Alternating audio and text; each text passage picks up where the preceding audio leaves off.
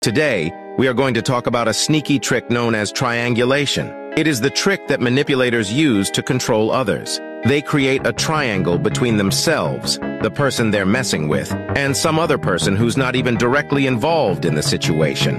The whole point is to make you feel super insecure about your position, so you'll do whatever it takes to keep the manipulator satisfied. Let's imagine you have two colleagues, Jack and Emily. You want Emily to assist you with a task, but you know that directly asking her might not be effective. So you approach Jack and ask him for a favor that indirectly benefits Emily.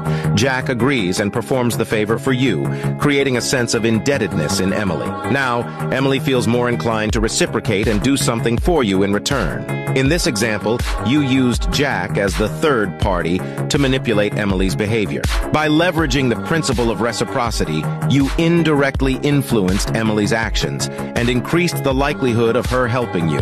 This tactic can be effective because it taps into social dynamics and the natural inclination to reciprocate kindness.